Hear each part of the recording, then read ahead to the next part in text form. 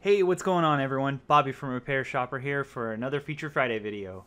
And this week we're going to be talking about a new little feature that we added to the POS section. So for those of you that maybe ever wanted to sell something at a wholesale price through the POS, well, good news, you can. So let's head over to the POS, and it's pretty easy to do that. All you need to do is go to the Forms tab, and then you'll notice there is a new wholesale checkbox here. So if you go to sell something, all you need to do is look it up, check the wholesale box, and hit add item. And you'll be able to sell something through the POS at a wholesale cost. Pretty neat, and we hope you enjoy it.